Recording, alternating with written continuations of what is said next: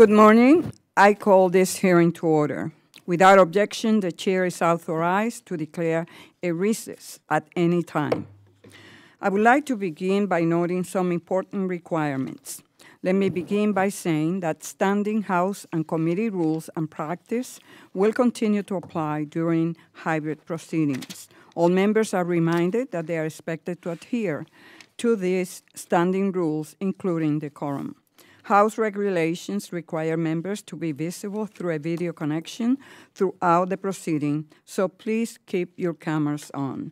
Also, please remember to remain muted until you are recognized to minimize background noise. If you have to participate in another proceeding, please exit this one and log back in later. In the event a member encounters technical issues that prevent them from being recognized for their questioning, I will move to the next available member of the same party, and I will recognize that member at the next appropriate time slot, provided they have returned to the proceeding. For those members and staff physically present in the committee room today, in accordance with the attending physician's most recent guidance, all members and staff who attend this hybrid hearing in person will be required to wear masks in the hearing room.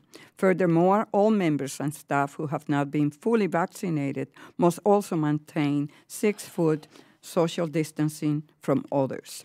With that said, members will be allowed to briefly remove their masks if they have been recognized to speak.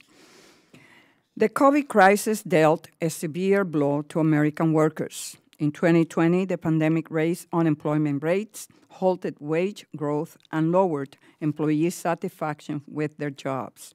This shock occurred as the labor force was already contending with rising income and wealth inequality and growing uncertainty surrounding retirement security.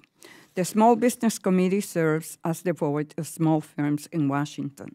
This includes the employees that help power these businesses, as well as the entrepreneurs that start them.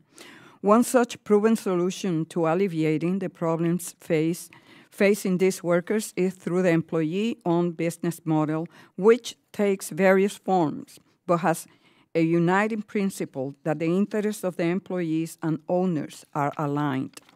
Today, I would like to focus on two of the most prominent types of employee-owned businesses: the Employee Stock Ownership Plan, also known as ESOP, and cooperatives.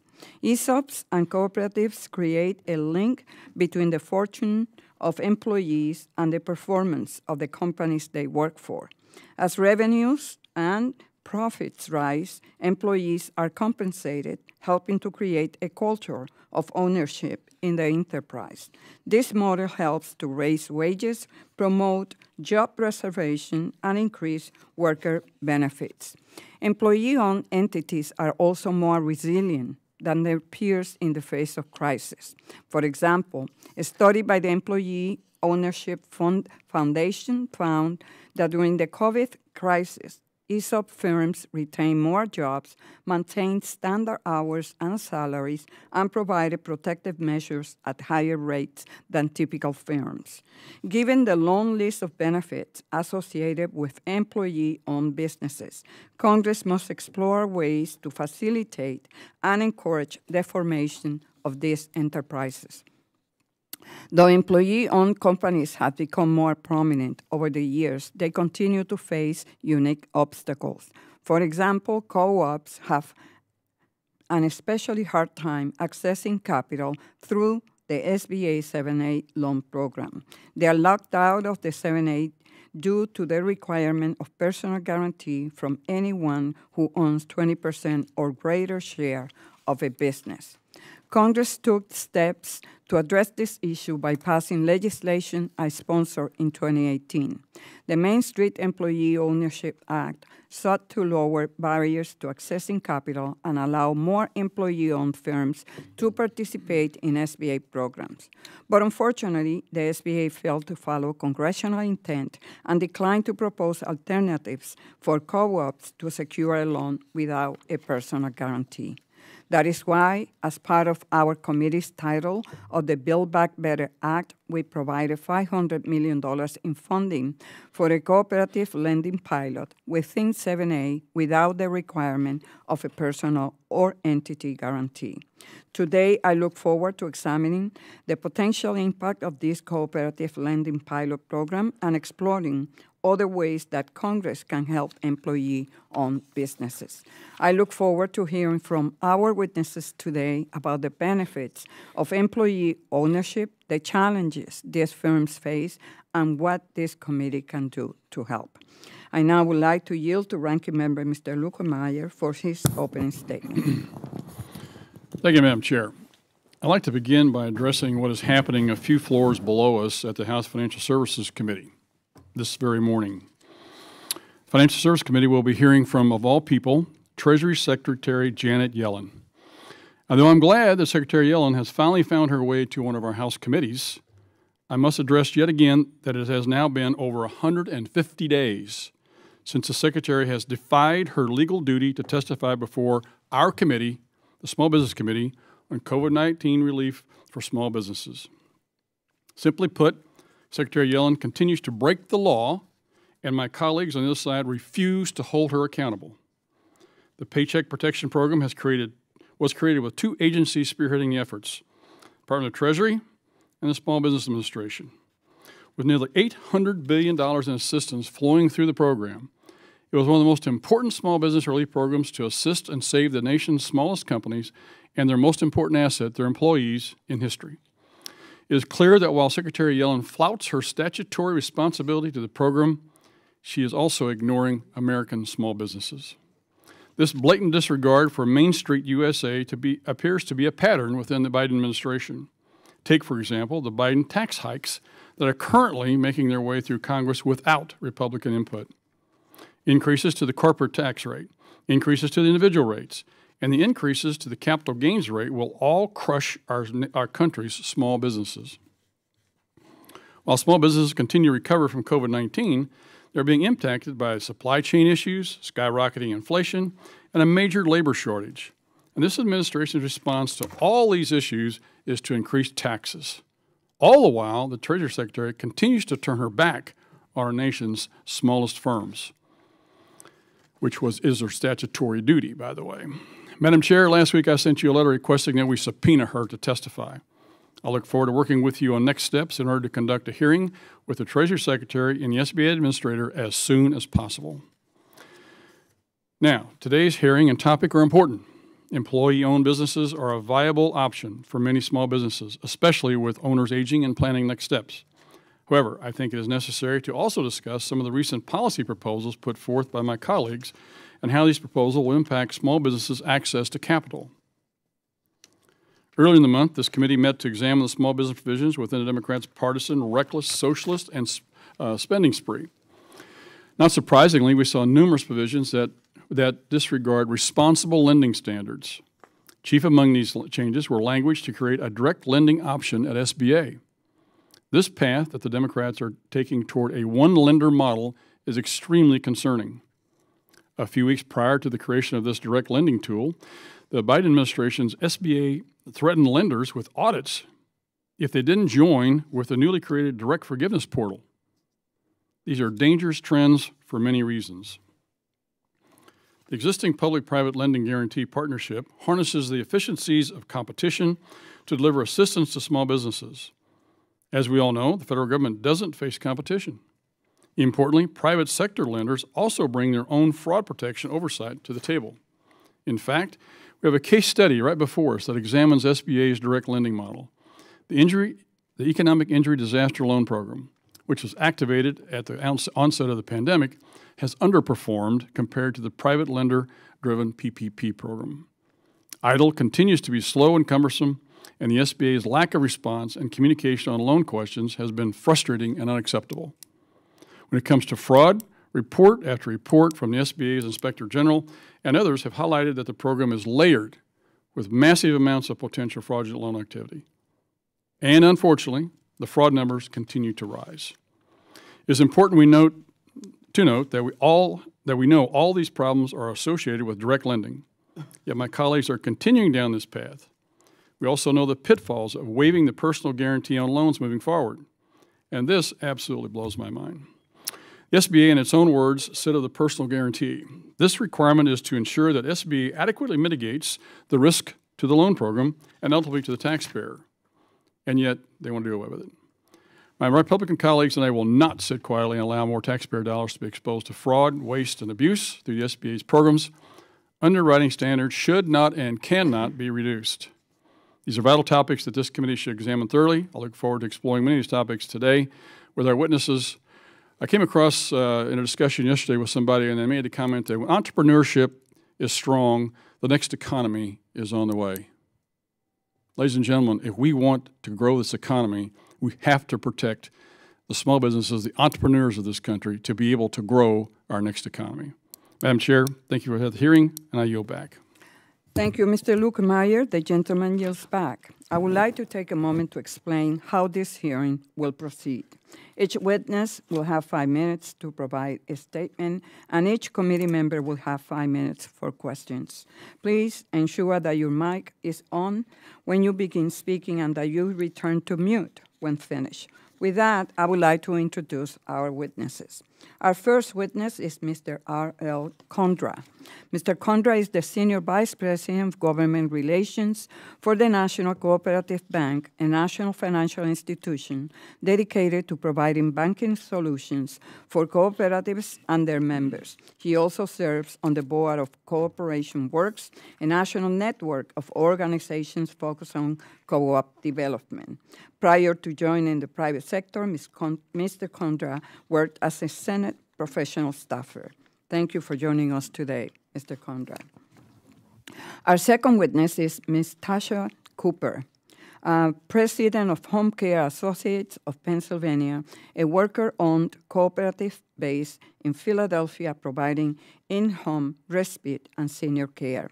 Home Care Associates got started in 1992 in partnership with another home care co-op based in the Bronx, New York, a testament to the power of co-ops helping each other start up and expand. Welcome and thank you for joining us today, Ms. Cooper.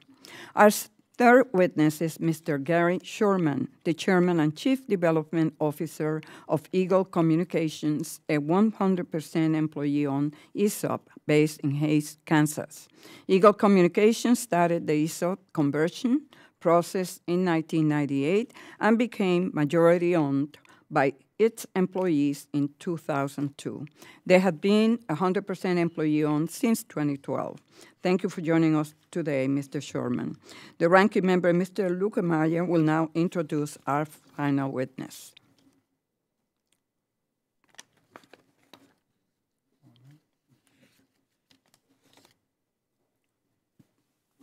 Thank you, Madam Chair. Ms. Frazier is the President and Chief Executive Officer of the Bank of Charlestown in Charlestown, West Virginia, and a leading official with the Independent Community Bankers of America, ICBA. Community banks have played a significant role in assisting and rescuing small businesses during the COVID-19 pandemic. Beyond this emergency period, community banks, which are known for their focus on relationship banking, serve our nation's small businesses consistently day in and day out. Across our vast country, community banks provide access to capital and financial assistance to entrepreneurs and small businesses as they strive to offer the best products and services to their customers. Their dedication to customer service and serving their communities honestly and responsibly cannot be matched. Ms. Frazier, welcome. Welcome back to the committee. We thank you for joining us again to represent the nation's smallest banks. We're also grateful for you attending in person. Thank you very much. And with that, Madam Chair, I yield back. The gentleman yields back. Thank you for all the witnesses for being here today. Mr. Condra, you're recognized for 5 minutes. Good morning, Chairwoman Velasquez, Ranking Member Lukemeyer, and members of the committee. I had the honor of testifying on this issue last year and would like to thank the committee's continuing interest regarding the Small Business Administration's inability to provide cooperative businesses access to its lending programs. I would also like to thank the committee for its vision to create a cooperative pilot program that will provide much needed capital and build institutional knowledge of this business model within the agency. Is there anything more gratifying than becoming a small business owner? During the pandemic, haven't we learned how essential grocery stores are to our communities? Unfortunately, the SBA, the federal agency that oversees small business assistance and growth, continues to block cooperative businesses and their tens of thousands of jobs from being created. To be clear, cooperative businesses should have the same opportunities, service, and financial products as other SBA borrowers. There are over 65,000 cooperatives in the U.S., and the top 100 generated $226 billion in annual revenue in 2020. Some notable cooperatives include REI, Ace Hardware, Ocean Spray, Land O'Lakes, and Congressional Federal Credit Union. In the last decade, the number of worker cooperatives have doubled and have become a preferred business option for young people, women, minorities. According to the 2019 Worker Cooperative Economic Census, 50% of owners of worker co-ops are Latino and African American, and women make up 60% of the workforce. Additionally, over 160 food cooperatives have opened during this time, creating over 4,200 jobs. Last year, startup food cooperatives have opened in Colorado, Nebraska, Virginia, Ohio, Pennsylvania, and New York. All this progress has occurred without the SBA's assistance. The SBA has amended its outdated eligibility regulations to include cooperatives, but continues to block these businesses from accessing its programs with its own federal version of a catch-22. Now technically eligible, co-op businesses must meet the agency's personal guarantee requirement, which states that any owner of 20% of the business must sign a personal guarantee for a loan. Due to its unique business structure, a co-op is just not able to meet the check-the-box personal guarantee requirement the SBA requires. For example, if a custodial worker cooperative in New York City is owned equally by 10 women, which owner of 1/10 of the business signs the personal guarantee? If a food cooperative has 5,000 member owners, which customer signs over their house to cover the other 4,999 customers? A cooperative borrower does have skin in the game. They raise money through member shares and member loans that should secure financial and equity obligations that lenders require. In 2018, Congress attempted to level the playing field for cooperatives by passing the Main Street Employee Ownership Act, championed by Chairwoman Velasquez and Senator Gillibrand. We were greatly disappointed to learn the SBA did not provide practical alternatives for loans as required by law. Essentially, the SBA ignored congressional direction and the needs of business owners and consumers. My employer, the National Cooperative Bank, has provided loans of more than $2 billion to cooperatives and independent retailers, including over $77 million to food cooperatives. Per our loan policies, we do not require a personal guarantee for consumer and worker cooperative loans. Along with the private sector, there is federal precedent for not requiring personal guarantees to cooperatives. The Department of Agriculture does not require a personal guarantee for loans to cooperatives, but most startups are in urban areas. Ironically, even SBA does not require personal guarantees for loans to employee stock ownership plans known as ESOPs that have a similar structure as worker cooperatives. So why is there a need for a cooperative pilot program? The sector caught a break when Congress removed the personal guarantee requirement in the CARES Act for all EIDL and PPP business loans, thus giving cooperatives access to federal funding during the pandemic. Although this committee had to include specific bill language for cooperative businesses to become eligible for the COVID relief programs. Using the SBA reported numbers, the National Cooperative Business Association estimates that over 2,500 cooperatives received COVID relief loans totaling $1.2 billion in funding that saved over 93,000 jobs. Chairwoman Velasquez, let me personally thank you and the committee for helping these businesses and workers during one of the most difficult times of our country. Please be aware that the same co-op businesses that received COVID relief funding are still not able to access the SBA's existing loan programs. Now, especially in Black and Brown communities, entrepreneurs are turning to the cooperative model as an opportunity to own a business or meet the grocery needs in their neighborhoods, many of which are food deserts. In 2015, Pastor Reginald Flynn of Flint, Michigan, wanted to start a food cooperative due to the grocery chain closures in his community. Pastor Flynn was unable to obtain financial support from the SBA. 6 years later, he has raised $7.6 million and now has over 900 member owners. With the help of a $1.25 million grant from the state of Michigan, the food cooperative has finally started to break ground. This is a success. Yes, ma'am. Yes, time expired. And, thank you. You could, during the question and answer period, you could expand on any issue that you feel that you haven't been able to discuss. Ms. Cooper, you are now recognized for 5 minutes. Good morning, Chairman Velasquez, Ranking Member Luke Meyer, and members of the committee. Thank you for the opportunity to speak today and share Home Care Associates' story and discuss the need to address access to capital challenges for cooperative businesses. Home Care Associates of Philadelphia is a small business that is owned, controlled, and governed by its employees. HCA is the only HCA is, Home Care Associates, and I'll refer to it as HCA throughout. HCA is the only healthcare cooperative in the state of Pennsylvania and is one of 500 cooperatives in the United States.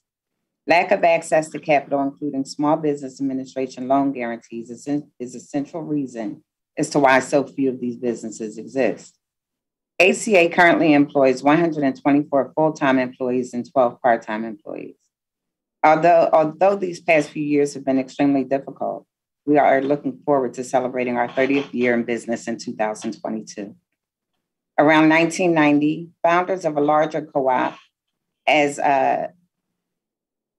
Chairwoman Velasquez pointed out, founders of a larger co-op in the Bronx, New York, set out to find money to replicate the model elsewhere in the United States. At the time, Philadelphia made sense because of its large population of elderly and disabled citizens in need of quality care, and because of the number of individuals living in poverty in need of a quality job. HCA's mission is to provide high-quality home care services to those who are elderly, chronically ill, or living with disabilities, and to provide quality jobs where workers embrace opportunities to learn and grow as members of the healthcare team. They contribute greatly to the participatory culture and earn competitive wages and benefits while building a profitable worker-owned company. The challenge to raise capital to start our business was enormous. Like many other cooperative small businesses, HCA was not eligible to receive startup support from the U.S. Small Business Administration. Fortunately, and thanks to others who believed in our model and mission, including charitable trusts, foundations, and founders of the Paraprofessional Healthcare Institute, HCA was able to secure the capital needed to open its doors in 1992. However, I must mention that HCA was very fortunate in that there were other attempts to start other co-ops in cities that were not successful in raising capital. At our one-year anniversary, HCA established two different classes of stock. Class A shares were held by our investors and Class B shares were held by our workers. Worker owners would buy a share of the company for $500. Most of our owners do not have $500 of disposable income, so HCA lends the workers the $500 for the share at no interest. The share is then paid back with a $35 deposit and a payroll deduction of $3 per week. Upon making the deposit, each worker has one vote, can campaign for a seat on our board of directors, and is eligible to receive a financial share when the company is profitable. We are proud to share that all Class A shares were donated back to the workers, making HCA now 100% worker-owned. Raising startup capital, though, was just the first of many challenges we would face. 80% of the consumers that HCA serves are nursing home or Medicaid eligible, and most of HCA workers continue to be eligible for Medicaid. Unlike many non-cooperative businesses in the industry, HCA provides extensive training on both technical and soft skills we believe necessary to provide quality care. HCA relies on reimbursement from Medicaid to cover costs associated with training and employment. In our efforts to provide a quality job, HCA remains committed to applying 70% of its revenue to worker salaries and benefits. Although we remain true to this goal, many of our workers and families continue to live below federal poverty levels. Low reimbursements contributing to low wages translates to caregivers who are eligible for Medicaid. This reality is not unique to Home Care Associates, Home Care Cooperative. PHI reports that 1 in every 6 home care workers in the United States lives in poverty. Since the onset of the global COVID-19 pandemic, our resources are quickly depleting. The expense of additional PPE to protect our workers and remain compliant fell squarely on the business. Fortunately, HCA did qualify for the first round of Paycheck Protection Program to support sustaining jobs and salaries, but did not qualify for round 2 because we could not include increased operational expenses that contributed to our increased losses. Although we have a strict PPE policies, many of our workers missed work, left work due to lack of access to childcare, or because they or someone in their family became sick with COVID-19. The strain on our bottom line continues to be felt, and we continue to struggle now to hire new workers as overtime has increased and the expense related to that increases. Currently, ACA is struggling to find alternative sources of capital to support our efforts to sustain our business. Since early 2020, we have been seen a decrease in employees willing to purchase shares to become worker owners. We're struggling to find ways to pay a living wage without sacrificing training and benefits, and we lack the financial support needed to widen our scope of services. Like many in our industry, supply cannot meet the demand for service. If we are to increase volume so that we may remain self-sufficient and continue to provide quality care, we must secure the capital needed to expand our scope of service, pay a living wage, provide training, and increase. Ms. Cooper, time has expired. During the question and answer period, you will have time to revisit any issue that you haven't discussed. Thank you so much. And now, Mr. Sherman, you're recognized for 5 minutes. Thank you, Chairwoman Velasquez, Ranking Member Lukemeyer, and members of the committee. Wish I could be there in person. I'm Gary Shorman, Chairman of Eagle Communications. We're a 100% employee-owned company doing business in Kansas, Nebraska, and Missouri, where we own and operate 31 local radio stations in local and small communities. In addition, Eagle has creative, digital, and online learning divisions where we assist our local businesses. I'm also here representing the ESOP Association, a nationwide nonprofit representing over 3,000 ESOP companies and professionals. I'd like to state something right up front. ESOPs and employee ownership is not an experiment. They are proven, they are successful, and they're here to stay. It's time for the various agencies of the U.S. government, including the Small Business Administration, to recognize this and to treat ESOPs and employee-owned businesses as the successful, mature businesses that they are. According to the most recent figures submitted to the U.S. Department of Labor, approximately 8.6% of the entire U.S. workforce has some ownership in an ESOP. That's more than 14 million American households. In just a 10-year period of time, from 2008 to 2018, the Department of Labor reports that more than $1 trillion in retirement benefits have been paid to ESOP beneficiaries. Let me say that again, more than $1 trillion. In my written testimony, I've listed research showing the power of ESOPs, not only during the Great Recession, but also during the pandemic. ESOPs rebound much faster following economic downturns, and our company is a great example of that. Despite of all the strength, there remain far too many unnecessary obstacles for ESOP formation. To begin addressing those obstacles, Congress passed the Main Street Employee Ownership Act. I would like to speak to the two main goals of that legislation: access to capital through the Small Business Administration 7A lending program, and a desperate need for awareness initiatives. During the pandemic, more than 70% of all ESOPs were successfully awarded Paycheck Protection Program loans through the SBA. That PPP program was administered through the SBA's 7A loan program and utilized a delegated lending authority program such that local SBA lenders could approve these time-sensitive loans. However, in the first few days of the program, there was some initial confusion because despite the clear intent of Congress in the Main Street Act, the SBA does not allow loans to ESOP companies to be approved through delegated lending authority, instead requiring ESOP loans to be approved by staff in Washington. Fortunately, clarification was quickly given and ESOP PPP loans were allowed to be evaluated and granted by local lenders, just like every other PPP loan, as Congress intended. We were one of those PPP beneficiaries, and it was a local familiarity that our lender had with our business that made it a streamlined and efficient process. Yet, even though our local lender clearly knows and understands our business and has evaluated and given us a PPP loan, if we were to apply for an SBA loan today, they could not approve it and would be required to forward our loan application to Washington, where it might languish for weeks or even months.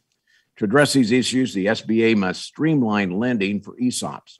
It's as intended by the Main Street Employee Ownership Act. We ask that the SBA be unambiguously directed to include ESOP loans in the preferred lending program. The experience of PPP program clearly demonstrates that local SBA-approved lenders are fully capable of evaluating responsibly and lending to companies like ours. In addition to lending the programs, the Main Street Act also sought to significantly increase awareness within the privately held business community about ESOPs. Within the Act, the SBA was tasked with promoting awareness of ESOPs and employee ownership. Business owners must know the ESOP option exists and must be able to attain useful, unbiased information. And to that end, be directed to have a centralized and specific office, such as the Office of Small Business Development Centers, with active public education and information effort about ESOPs. Further, we ask that the SBA undertake specific ESOP relegated educational training for regional SBA staff. We have been recently encouraged by public statements and support for employee ownership as articulated by SBA Administrator Guzman. As you know, one of the biggest economic challenges ahead is the looming retirement of baby boomers who own nearly 2.5 million businesses. It's known as a silver tsunami, and this will be the largest transfer of business ownership over the shortest period of time in our nation's history. Many of those businesses have no succession plan. So time is of the awareness to raise all of the important issues regarding ESOPs for business owners. And finally, while I recognize this is outside the jurisdiction of this committee, I would be remiss if I not speak about what many of us in the ESOP community view as the biggest obstacle to the formation and expansion of ESOPs. It's the chilling effect of the U.S. Department of Labor, and I'd recognize and like to have a question on that later today. I appreciate the time you've given me today to share my testimony and look forward to your questions. Thank you, Mr. Shorman. Ms. Frazier, you're now recognized for 5 minutes. Good morning, Chairwoman Velasquez, Ranking Member Ludekemeyer, and members of the committee. I am Alice P. Frazier, President and CEO of Bank of Charlestown, a community bank serving markets in West Virginia, Maryland, and Virginia. Today, I testify on behalf of the Independent Community Bankers of America, where I am chair of the Policy Development Committee and a member of the Board of Directors. And I thank you for the opportunity to testify. Employee-owned and cooperative firms are important ownership models that deserve our support as lenders, business advisors, and policymakers. My bank currently lends to 2 co-op borrowers. Access to capital is critical to the success of small businesses of all ownership types, and in this regard, I will discuss the importance of preserving community bank SBA lending, which comes at 0 cost to the taxpayer. An experiment in SBA direct lending in which the agency has a poor track record would jeopardize access to the capital for small businesses. Community banks provide practical, real-world business counseling and networking opportunities, particularly for startups, in a way that can never be matched by SBA. We must not be sidelined in the critical task of creating access to capital. We are committed to working with this committee and the SBA to ensure the 7A program is reaching the smallest borrowers. Community banks account for 66% of 7A loans over the past 10 years, and my bank has been an SBA lender for over 40 years. The median loan size in our SBA portfolio is just under $100,000. We recently hired 3 highly experienced SBA lenders to place more of an emphasis on this product. The Community Bank Small Business Partnership goes well beyond a loan. My bank is currently working with an African-American entrepreneur who has corporate experience, but no experience in setting up a company. He lacks contacts with accountants and lawyers and other professionals that specialize in startups. And unfortunately, as he has told me, African-American entrepreneurs are often disadvantaged in this sense. Mentorship is especially needed in minority business communities. As we talked about his business plan, he asked for these connections, in which we were happy to provide. We spent time walking him through different types of loans, eventually settling on a 7A line of credit, which we expect to grow quickly as his business ramps up. The loan is really just one feature of a much broader partnership. Our experience in working with other small businesses gives us a unique ability to provide insights and counseling. I provide other examples of our small business relationships in my written statement. Informed guidance, education, and borrower confidence building is our core value proposition. We stand by our partners and continue to provide guidance as the business grows and new opportunities arise, or as they encounter setbacks and challenges. I do not believe that the SBA direct lending could offer any remote substitute for a long-term relationship with a community bank. Employee ownership and cooperative ownership are models that make sense for many firms. Community banks support these firms, bringing the same commitment that they bring to any small business relationship. And I discuss my cooperative lending in my written statement. We are willing to discuss alternative solutions to better accommodate co-ops and employee-owned firms. However, we caution against a broad waiver of guarantee requirement on all 7A loans. SBA lending is not, direct lending is not the answer to capital access for small businesses of any ownership model. This experiment has been tried and failed, resulting in subsidy rates of 10 to 15 times higher than in loan guarantee programs, as noted in a recent Congressional Research Service report. What's more, as a locally based lender, we're able to root out fraud to which direct lending would surely be vulnerable. I urge this committee to reconsider the direct lending provisions included in the Build Back Better Act. I thank you again for this opportunity to offer my perspective, and I'm happy to answer any questions you may have. Thank you, Ms. Frazier, and thank you to all of our witnesses for being here today. I will begin by recognizing myself for 5 minutes. In June of this year, I formed the Stakeholder Capitalism Caucus with Representative Dean Phillips, who also sits here with me on the House Small Business Committee, and who also shares an entrepreneurial background.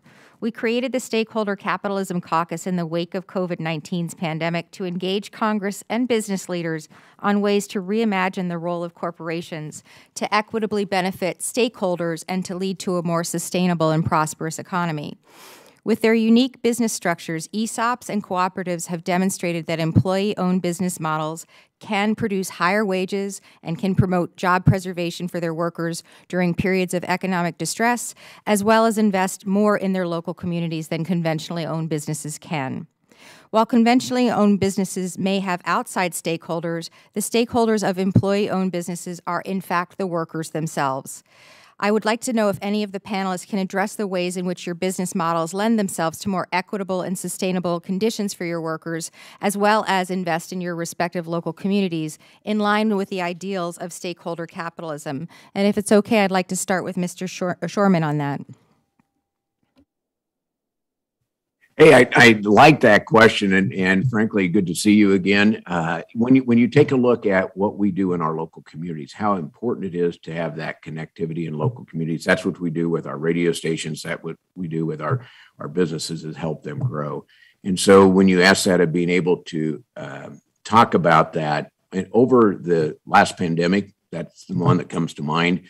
Our ESOP, we did not lay off anyone. We did not furlough anyone. We kept everyone engaged. We fought the same battles as everyone of dealing with the pandemic and being able to keep people at work and move them to the right place. But the employee ownership model adds a powerful advantage to local community business because it keeps things local. It keeps that business local. It keeps those who are the employee owners right in the middle of working to grow and working together to win for that company. And we've seen that in results of not only of working our way out of the pandemic, but working during the pandemic of not having to do any layoffs or furloughs. Thank you for that question. You're welcome. Ms. Cooper, would you have anything to contribute as well to that question? And hello to Philly. Hello. I want to make sure I understood it was a two-part question, correct? In that you asked about the contributions to the community, but also how we have kind of hung in there. Is that correct? No, I'm largely asking kind of what are the benefits do you perceive of co-ops and in ESOPs to making sure that you're not only helping your shareholders, in many cases, co-ops and ESOPs, the shareholders are the people, but also the community at large, potentially the environment, investors, all those kinds of things as well. Well, for us, I mean, clearly we are a home care business, so we are serving residents of the Philadelphia area every day by providing direct care. The one thing I wanted to say, which answers the question as we were wrapping up, is that during this pandemic, with all the challenges that we face in this industry, the advantage that we have as a cooperative is that, our worker owners are not only committed to quality, but they're committed to their consumers. They're here because they want to be. We know that worker owners stay longer, they work harder, they're far more committed to their consumers, decreasing the revolving door of direct care workers going in and out, ensuring that their consumers are safe, and making sure that they understand that they're representing the company that they are going to benefit from, both financially and in terms of having say in the direction of the company. So we feel as a cooperative that that is our advantage in this industry, that because our workers are owners, they are more likely to stay, more likely to deliver quality care, more likely to contribute positively to the community by way of reducing hospital readmittances, accidents, incidents, and preventing illnesses. Thank you, Ms. Cooper. And lastly, for Mr. Shorman again, what can we be doing more to promote businesses to transition to employee ownership? But many of you talked about the silver tsunami. Many people are trying to figure out what their transition, exit strategies look like in this economy because people are aging out of it, amongst other reasons. Is what can we be doing to improve the ideals of ESOPs and co-ops in the common vernacular? Well, this committee is doing great work. We see that every day because we're on the streets working with I'm afraid that I need to stop you, sir, because I ran out of time and I need to go ahead and yield. My time has now expired. The ranking member, Mr. Luetkemeyer, is now recognized for 5 minutes. Thank you, Madam Chair. Ms. Frazier, thank you for joining us again today, and I want to start with you. Appreciate your testimony today. Like you, I'm very concerned about the recent trends in SBA toward direct lending. We're currently witnessing the devastation of direct lending through SBA's Economic Injury Disaster Loan Program, and according to the SBA's own Inspector General, the program has a potential fraud rate of nearly 30%. Unbelievable. And you rightly point out in your testimony, both in your written and verbal testimony, about the Congressional Research Service report that indicated that SBA in the late 90s stopped issuing direct business loans because the subsidy rate was 10 to 15 times higher than the subsidy rate for its loan guarantee program, which means that it was losing 10 to 15 times more money in direct lending than it was the loan guarantee program, which means it has no idea what it's doing when it comes to direct lending. Your comment in there it talks about you're pointing to an example of where the bank actually caught somebody with an idle loan fraud attempt and caught them. So I just appreciate you expanding on that a little bit more. This is a really, really big concern to me whenever we see that they're trying to actually propose more direct lending programs and empower the SBA even more whenever they can't handle what they got right now. Thank you for that question, and happy to expand on that. I might begin with, as a new banker, anyone that joins, the first thing they train you in preventing a bank robbery is look someone in the eye. And so there's a big value to that when you're getting ready to lend someone money. And if you are applying for a loan through a portal or through an opportunity where you really don't have to look anyone in the eye, the fraud is opportunity. So to be able to visit a bank or visit a business and talk and speak with the owners of the business, understand their dream and what they're doing, and really be able to evaluate how effective they are, helps evaluate the opportunity for the loan to be used well, successful, and in play. So I think recently what we did experience, we had read about the fraud alert SBA had issued on their website related to idle loans, where they had distributed the money, and typically a borrower would come in and ask for all of the money in cash. We share that with our branch managers, and one of them happened to have an instance where someone had come in and opened an account about 60 days prior and had not really had any transactions in the account, very little for which would have been deemed a business account by far. Had gotten 2 idle loan deposits 2 days apart, and within 4 days came in wanting to take out what was equal to $20,000 out of the bank in cash. Now, of course, we had shared that information. Our branch manager, rightly so, had reached out to operations. Ultimately, we returned that money because it was deemed not appropriate at that time. So the fraud is there, and so I liken it back to being able to look at folks. You know, as we've gone through this problem, Inspector General has pointed it out, or SBA's own Inspector General has pointed it out, and indicates to us that he's trying to put in place some changes to the program to make it work better.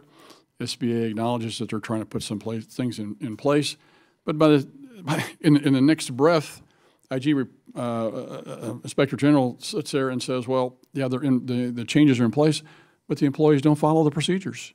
The employees don't follow the recommended changes, and as a result, the same thing's happening. Have you experienced that they ignore the processes, or maybe you may not even be aware of the changes SBA has to go through to make this work, but just a comment from you.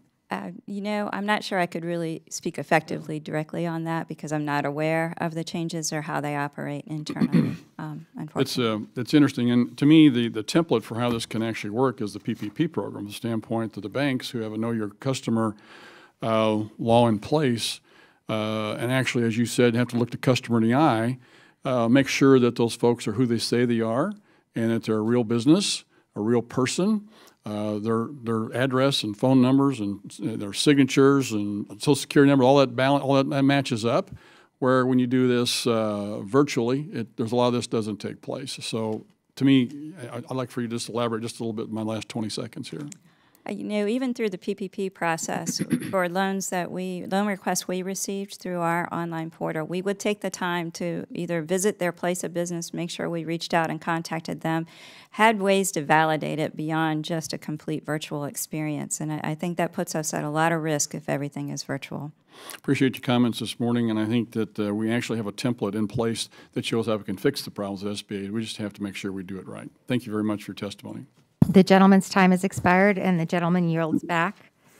The gentleman, Representative Dean Phillips, Chairman of the Subcommittee on Oversight, Investigations, and Regulations, is now recognized for 5 minutes. Thank you, Madam Chair, and greetings to our witnesses and colleagues. My great-grandfather, Jay Phillips, started as a newspaper boy in Manitowoc, Wisconsin in 1912 and created a business that became very successful over many years. He used to tell me that owners act differently than employees. They reuse paper clips and they turn off the lights when they leave the office. And he believed that business was a means to an end, and the end wasn't accumulating as much capital and wealth as possible, rather sharing as much as possible. And in 1941, he created the Phillips Bonus and Profit Sharing Plan, a copy of which I have here in my hand. And he wrote in it, "Unfortunately, the great majority of the people in this country never achieve the degree of financial independence which permits them to live out their lives without the help from others.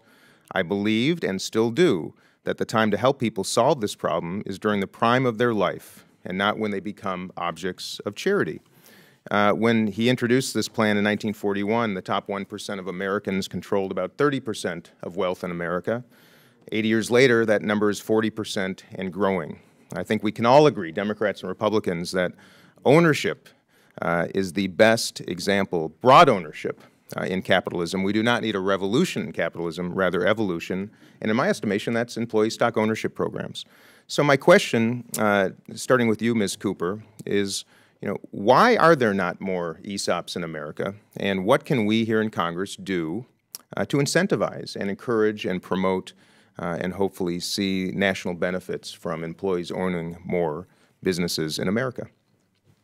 I don't know if I can answer why there aren't more in the country, but I can tell you that, in Philadelphia and Pennsylvania, we work to the same way Cooperative Home Care Associates supported us in replicating that model. We are supporting others in replicating the model and trying to, in healthcare, really make the connection between ownership and quality of care. We know that in this country, we're having an issue with delivering care. We talk about the silver tsunami and the number of people that, are still living independently, but may need some assistance and are beginning to need some assistance, and how there aren't just enough people out there. One of the things that we worry about the most in this industry is fraud and abuse and neglect. Well, we know that when someone is an owner, they take a lot of pride in the level of care that they're delivering,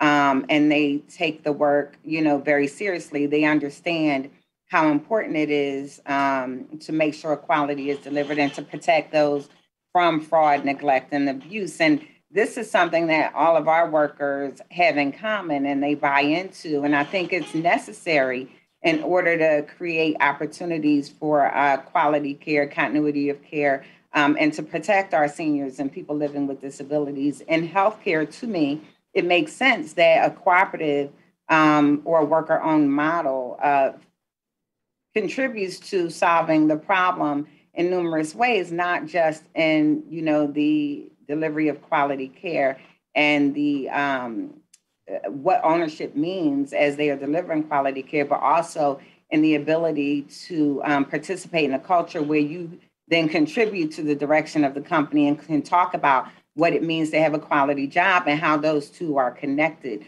So for us, it's about Ms. Cooper, I'm going to, only in the spirit of allowing a couple others to speak too, if I might just move to Mr. Condra for comments on what we might do here in Congress to promote employee ownership across the nation. Thank you. The number one issue is access to capital. It's if you go to a conference, if you talk to cooperative developers, it is need access to capital. The USDA has a business and industry program that does not require this personal guarantee blockage for cooperatives. If they were able to make loans to businesses outside of rural areas and urban areas, we wouldn't be here today. But unfortunately, they can only make loans to rural areas, and the SBA continues to block access to capital to cooperatives. And the fact is, for banks to do startups, we need credit enhancements. We need the 7A guarantee type of guarantee to continue to grow these businesses. All right, appreciate it. I just have 10 seconds left just to inspire my colleagues on both sides of the aisle to pursue what should be very unifying, which is to expand ownership in the United States as we try to inspire compassionate capitalism. With that, Madam Chair, I yield back. Thank you. The gentleman yields back. The gentleman, Representative Roger Williams, the vice-ranking member of the committee, is now recognized for 5 minutes. Thank you, Madam Chair, and I want to thank all the witnesses for joining us today. And in full disclosure, I'm a small business owner myself for 51 years, and I haven't had a day in my life in 51 years I haven't owed a community bank money. And they're very important to me, and I want to also say to the bankers, congratulations on the way you handled the PPP. It was well done. In the last year and a half, we've observed how community financial institutions are better equipped to handle small business lending than the federal government. In the early days of the pandemic, the private sector was deputized to help deliver business-serving loans quickly to American small businesses through the Paycheck Protection Program.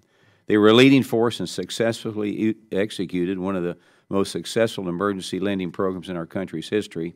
And on the contrary, the SBA, as rolled out of the Shuttered Venues Operation Grant Program, or SVOG, took over 7 months before they delivered their first dollars and was inefficient and lacked transparency. So nonetheless, Democrats are still proposing a direct lending option under the SBA's 7A loan program that will cut off the private sector financial institutions' role, and they're the ones that give service. And to meet the immediate needs of our community small businesses, we need to get the private sector more involved, not less. So, Ms. Frazier, can you speak more on how cutting the private sector's lending role from the 7A loan program, like Democrats have proposed, would have affected community banks and small businesses alike? Thank you for that question. You know, business lending is just not as simple as it is with consumer lending. There's a lot of nuances to business lending that you have to take in consideration. It's what is the business model? How is the financial reporting? What is the leader like? Are they going to be successful? Do they have a plan that can work? The location, et cetera. All of these things play in the factor of making a decision on a loan, not just completing an application and submitting financial information. And oftentimes the financial information, you need to talk with the business owner to understand what's there. So without that sort of relationship building and understanding that goes on in a community bank with the small businesses, I'm concerned that the direct lending would really not be as effective as it could be for that. And with the story that I shared, oftentimes the small businesses, the entrepreneurs, they don't understand the different types of loans that they can use to help their business grow or the purpose of them. And direct lending might limit that opportunity, or probably will limit that opportunity overall. A relationship with your banker is much better than a relationship with the government. And most would say yes. Community banks are an integral part of the Main Street America. They provide access to capital, financial services. As I've said, they have me for 51 years, with personalized relationships to the small business they serve. The government must not impose excessive regulations on banks that will make them less competitive and left struggling to compete with larger financial institutions. Small businesses depend on community banks for their knowledge around the needs of local communities, and this direct relationship better positions community and regional banks to assist small business and reinvest local dollars back in the communities that they are part of to create more jobs.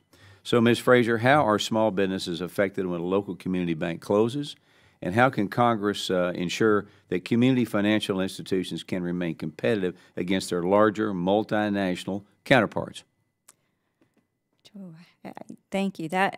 For recognizing how communities are affected when community banks are closed or are faced with challenges that prevent them from staying independent and involved in the community. Oftentimes, what exits first is the community dollars that are invested in the local nonprofits, the different civic organizations, et cetera, that really need the involvement of the community banks overall. But then talk about the small businesses, those relationships that we build, we invest in, we help the businesses network with each other because we know we have the conversations with each and we know what someone's looking for and who can help solve that problem for them. So I believe what you can do is continue to keep us involved in programs like the SBA, collaborate with us so that we can make those guidelines easier for people to access the capital that's needed to continue to grow. Community banks now know firsthand the importance of Main Street America having access to capital. So I've got little time here. Let me just go right to the question, Ms. Frazier. Small businesses continue to recover from the COVID-19 pandemic. Can you tell me quickly, in your opinion, what the impact of higher taxes and new costly compliance regulations will be on both small business and the banks? Right now, what we see is our small businesses continue to struggle to find employees to be able to make additional revenues and profits. So if we added additional taxes, I think it would be very harmful. Cutting taxes is always good. For business, thank you for your testimony. The gentleman's time has expired. The gentlewoman, Representative Sharice Davids, Chairwoman of the Subcommittee on Economic Growth and Tax and Capital Access, is now recognized for 5 minutes. Thank you, Chairwoman, and thanks to our witnesses for joining us here today. I'm really glad that we're getting the chance to hold this hearing. You know, employee-owned businesses have certainly have an impressive track record of higher employee retention, pay, and have definitely proven to be more resilient during economic downturns. So I think that this conversation is important. You know, as these companies still might struggle with access to capital, even with the SBA programs. I think it's important for us to constantly evaluate how we can be helpful, you know, and that's why I have supported legislation like the promotion and expansion of private employee ownership. We got to do a better job with our marketing here. Promotion and expansion of Private Employee Ownership Act. I think bills like this, we're talking about expanding tax incentives, federal assistance for ESOPs to encourage small businesses to use this business model. And, I was also glad that we got the chance to put out from this committee our portion of the Build Back Better Act, which would include $500 million for a pilot program for cooperatives and ESOPs to receive SBA loans without a personal or entity guarantee. And I'm proud to support this kind of legislation because this is the stuff that benefits stability for companies and provides their employees and customers, employee owners and customers during critical times. We're in some like very uncertain economic times, and with that, I definitely want to make sure to talk to Mr. Shorman, fellow Kansan here. Thanks for joining us. I was hoping to hear you talk a little bit about employee-owned businesses, specifically, how ESOPs and such have been more resilient during the economic downturn. And then, maybe how that the resiliency maybe correlates with higher retirement savings and that sort of thing. Well, first off, I look forward to meeting you in person, Representative Davids, and sometime when we're in Kansas City, be able to meet up and do that. But our company, we started in '98 with our ESOP, and you've seen the growth of wealth for our employee owners. We had that with a recent transaction. We saw how that paid off for our employee owners as they built the company. And that's the story. And I grew up on a family farm, and you work together to build something. So at the end of the day, everybody gets a part of the pie and the ability to really focus on what they want to do. We've seen that in our business. As far as being able to figure out how to make it easy for companies to do ESOPs, that's a challenge, because you can set up a 401k and you have clear rules for making that happen. But an ESOP is more complicated in that. And what this committee is doing to kind of simplify that, working for ways to find easier access, looking to your community bank to make that happen. And secondly, being able to get clear regulatory guidance. And that's one of the biggest challenges. The DOL has perpetuated an absence of formal regulatory guidance. And so being able to have clear guidance would allow companies to jump in and be able to share that model. Because in local communities, owners, and we see them every day, owners that are running these smaller businesses don't have a big team of executives that can go to DC and do that. But they do have a team of people who can work with the local bank to grow that business. And being able to keep that business local versus selling to another big corporation or something like that is so very important, especially in Kansas, as we have so many of those local business owners that want to transition to something else. We would just like it to be an ESOP. Yeah, I appreciate that, and definitely I'll continue to figure out ways to be supportive from the Small Business Committee, and would be open to further conversations about how we might work with the Department of Labor, to clarify some regulatory the guidelines. We'd appreciate that. Thank you. I appreciate all of you taking the time to join us, and I yield back. The gentlelady yields back, and now we recognize the gentleman from Minnesota, Mr. Hagedorn, Ranking Member Subcommittee on Underserved Agricultural and Rural Business Development. Thank you, Madam Chair. Thank you. Appreciate the opportunity. It's nice of you to hold this hearing. And I'm somebody who's been a pretty strong supporter of employee-owned businesses and co-ops, visited many across our district, talked to a lot of employees who seem to appreciate the opportunity to kind of build their own future, grow their own retirement, have some control of it, feel like they're part of it. And it's amazing the millions and millions of Americans who are in the workforce that are participating. And so it's, I think, a big success, and it's something we should continue to see what we can do to foster, and certainly not put any impediments in there. I would ask Mr. Shorman, you seem to be a strong advocate. Perhaps you could just let everyone know a little bit more about why it's such an opportunity for not just business owners to convert this way, but for the employees. Well, you look at it, and thank you. You look at it from an employee standpoint. You can work for a company your entire career, and at the end of your career, maybe have some sort of 401k or maybe government retirement. You work for an employee-owned company, and we've seen that happen, where the employees have worked for our company 20 years and they end up retiring, but they have a nest egg that they're able to do things that they want to do. You can't do that in a regular company. But as an employee owner, you participate day in, day out in the growth and success of the company. And we see that in the success. And that also means that success stays in the local community. And our company is based locally. We have to have strong local businesses. So to see them being able to transition into an ESOP and take their company, keep it local, and share that ownership, that's a powerful way to do business, especially in small markets, small communities across our country. Yeah, it's an excellent option. Obviously, nobody has to do it. People buy into it, and the employees, like I said, that I've spoken with, been very, very pleased.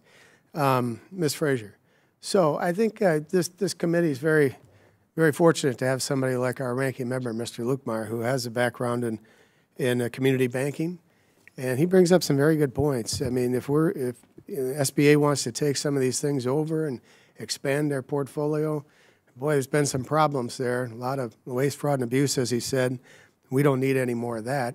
And we need a little bit more customer service. I think Congressman Williams hit it right. Who's going to be there for the customer more than the community banker, the people in the community, invested in the community, who already have them as customers, or a big government bureaucracy, or a big corporate bureaucracy? I'm one Republican, certainly never stands up and advocates for the big banks. I think the community banks have been hit hard.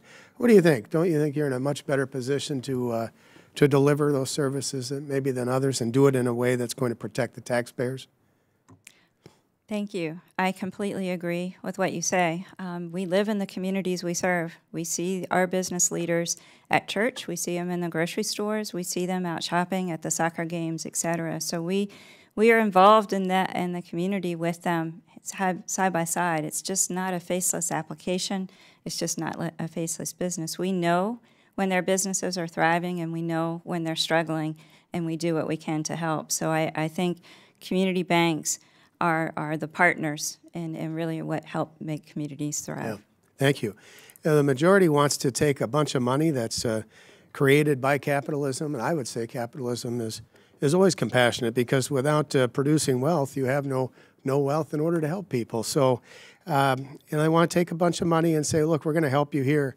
But what they fail to talk about is how the other part of their bill is going to raise taxes, and how their other agenda is going to increase regulations, and how part of both agendas, both in this bill and across the board, is going to drive up the cost of energy needlessly and make it less reliable. And lastly, who knows about trade? We haven't seen much from the administration on that. And then fiscal policy, we see what's going on with inflation. It's just going to be spurred more. You know, those things, those good government or bad government policies, are way more important than government handing out money in order to have capital in this case. You can destroy businesses. You can give them all the money in the world, but if you're going to have policies that will destroy them, what difference does it make? And I think a lot of businesses across our country need to reflect on this, and a lot of employees, that we're at a crossroads. And a lot of these policies that are coming out of Washington on the other side stand to destroy them and put them out of business forever. Businesses have been around for generations. So while I appreciate the need for capital, and we'll do what we can in order to help people, I do not appreciate the philosophy and the policies of the Democrat Party overall in this bill. Thank you.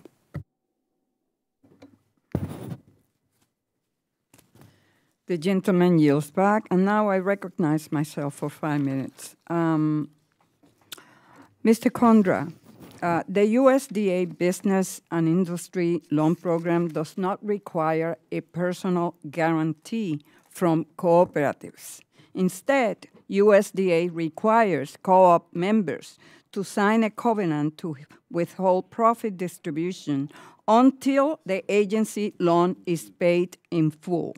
Could this work for the SBA loans to co-ops in place of a personal guarantee? This could work, and also if we sat in a room, we could think of all kinds of alternative ideas that the Main Street Act encouraged SBA to do. Thank you. Ms. Fraser, the number of 7A loans made under $150,000 decreased by 44% over the past decade. The decline is even more troubling for 7A loans below $50,000, which decreased by 59% over the last 5 years. The average 7 loan size has also more than doubled in that time. In FY 2012, it was just over $340,000. As of September 17, the average loan size this fiscal year is over $687,000. Many people will say smaller loans, those under $150,000, are not profitable, so traditional lenders are not making those loans. So what do you say to small businesses who are seeking loans of under $150,000? What do you say to them? Thank you. And there's no way we can refute the numbers. I can only share with you my experience working with our customers.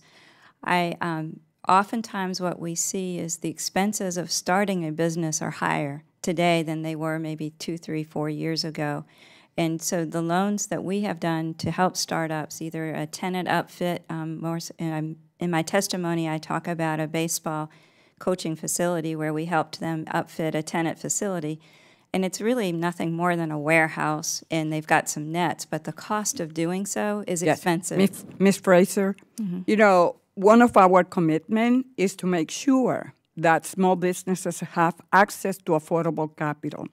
And when you look at the overall portfolio of loans that have been made, the numbers speak for themselves. So we need to look at alternative options of affordable loans, and this is one of them. So it has worked for USDA. I do not understand why it cannot work here. So, Mr. Conrad, the small business title of the Build Back Better Act, which was approved by this committee in early September, provided $500 million for a cooperative lending pilot that will waive SBA personal or entity guarantee for co-ops. Will this new pilot program improve co-ops' access to 7A loans? Absolutely. And what a great compromise with this committee, with Congress, and the SBA, and the private sector. As you know, we continue to discuss and work with SBA on these issues, but they just will not budge on their requirements, even though we provide examples after examples of why it's not working. An example, like in my testimony, the pastor who raised $7 million, apparently that's not enough money to secure an SBA loan that they still require him to, I guess, to use his used car as collateral over $7 million. So it will completely open up the gates for this industry, for the food grocery industry and the worker co-op industry. Thank you. Mr. Sherman, the Main Street Employee Ownership Act allows 7A preferred lenders to process ESOP loans under their delegated authority to streamline the process for small firms. Unfortunately, SBA's rule implementing the law says that those loans cannot be processed under delegated authority. How did the ESOP community respond to SBA position, which contradicts the clear language of the statute? Well, I think this committee has it right. I mean, trying to get the direct contact with local community bankers is it's not a shortcut, but it's a way to get something done that's not happening today. So the committee is right on target with what they're doing. And I think more of what we're talking about today is just say, hey, this is what has to be done. ESOP should be eligible for SBA loans through the local lending authority. Thank you. My time has expired. And now we recognize the gentleman from Minnesota, Mr. Stover, for 5 minutes. Thank you, Madam Chair. And I just have a few comments. You know, an employee stock ownership plan and ESOP is a wonderful employment structure for a small business. ESOPs allow their workers the ability to obtain ownership in the company where they are employed, really complementing the way small businesses normally operate. With over 6,500 ESOP companies nationwide, I am proud to say that over 250 of them are in my great state of Minnesota.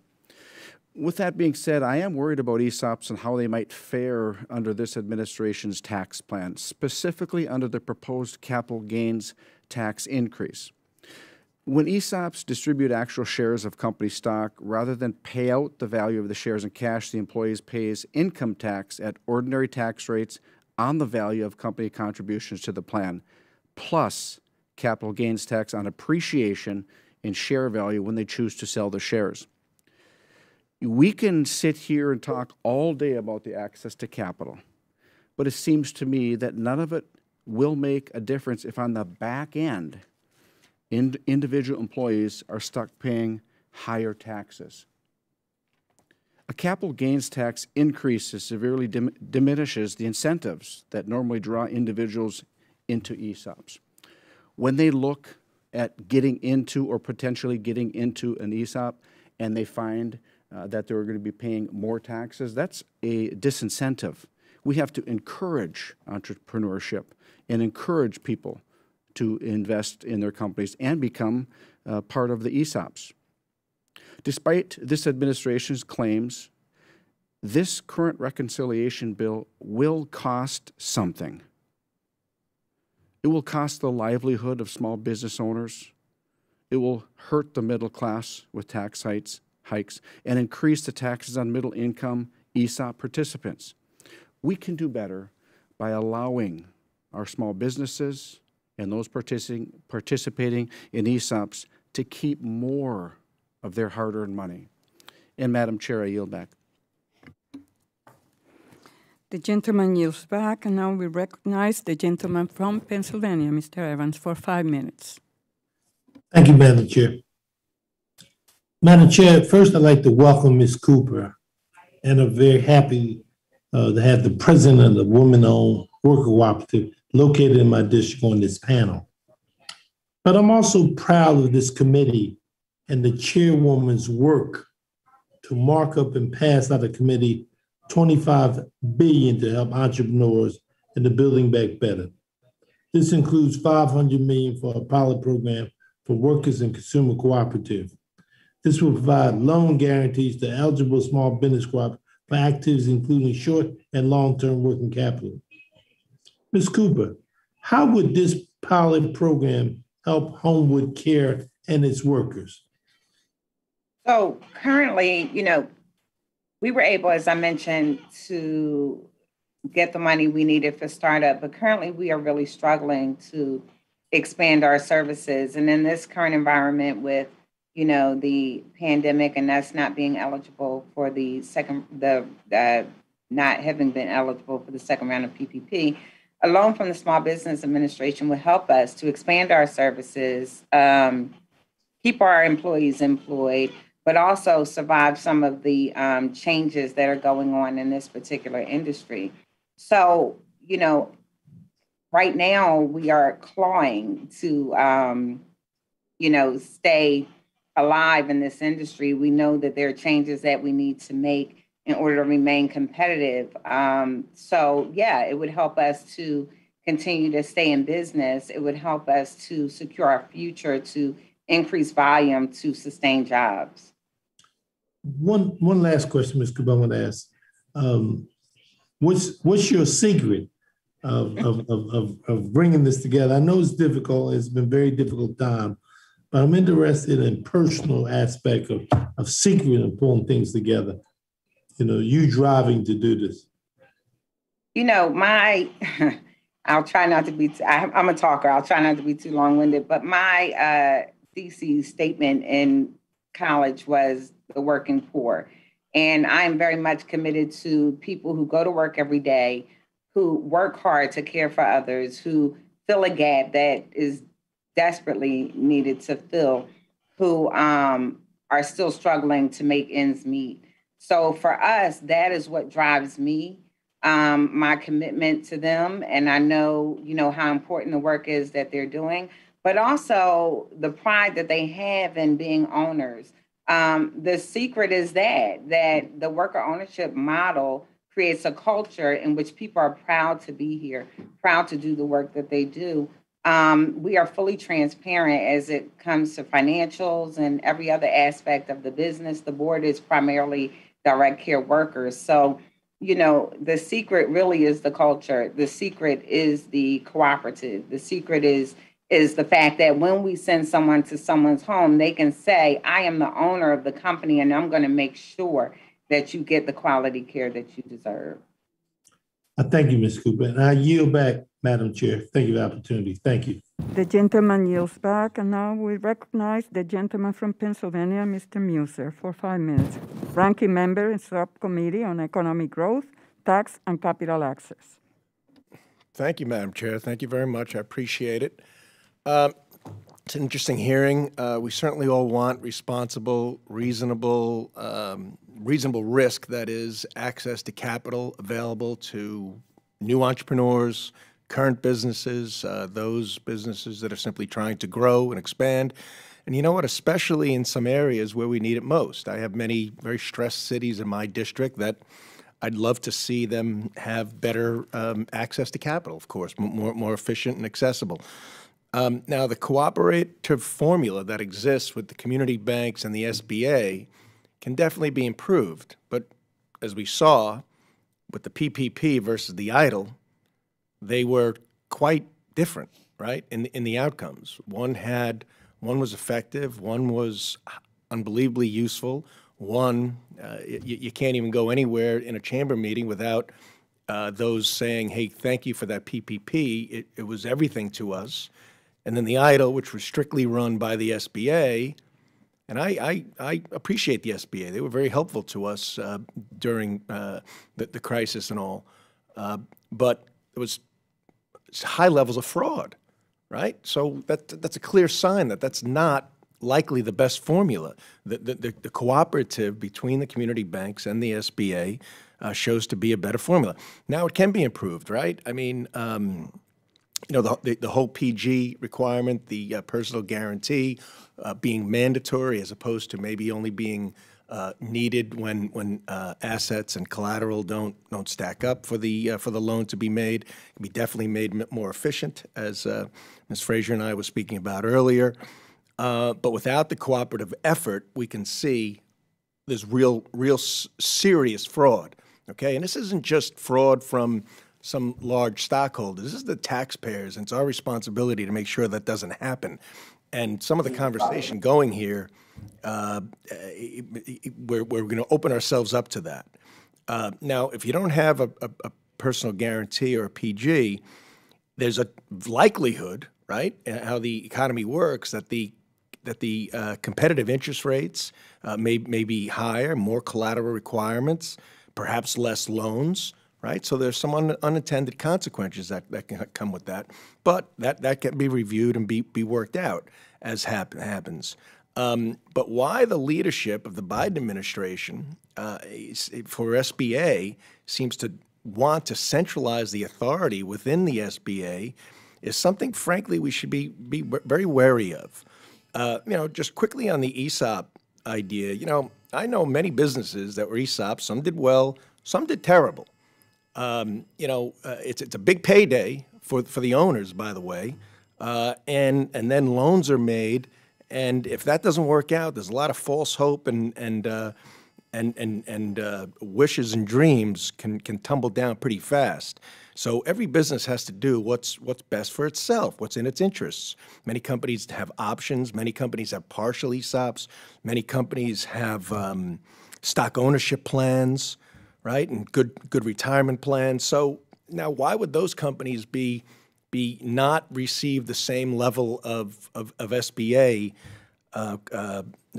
resources and plans that an ESOP would receive? So I got a problem there.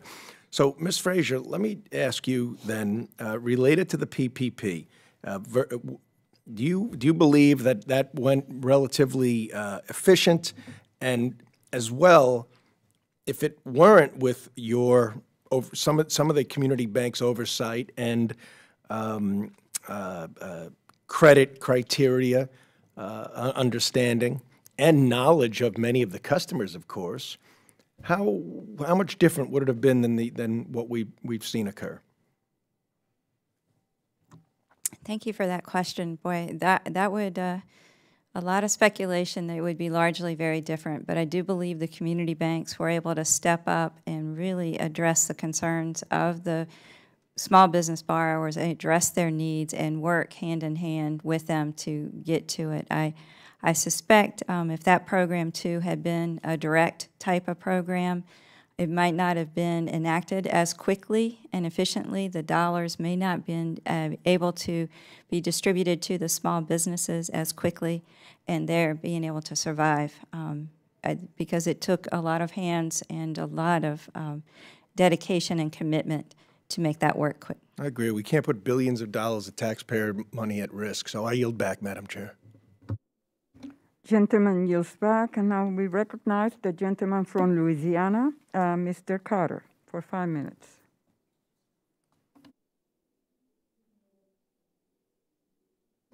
Mr. Carter, you're muted.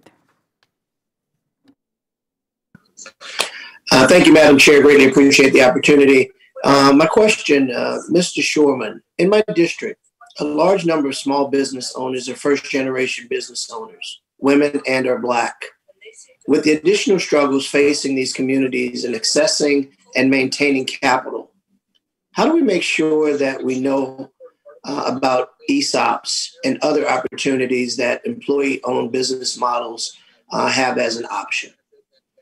I think one of the things we talked earlier is that's one of the directives in the act is to be able to make sure education is out there.